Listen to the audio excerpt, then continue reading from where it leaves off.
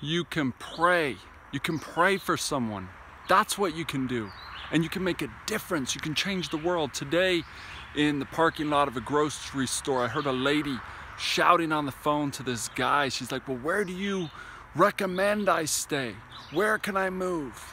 And then I heard her jump in her car and all piles of other language started coming out and she drove out of there and my heart sank. I thought, God, what can I do?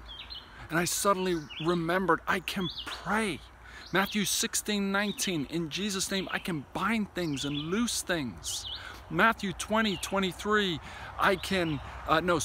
John 20:23, I can forgive things and hold things to account, not forgive things. 2 Corinthians 10:3-5, I'm told I can demolish strongholds.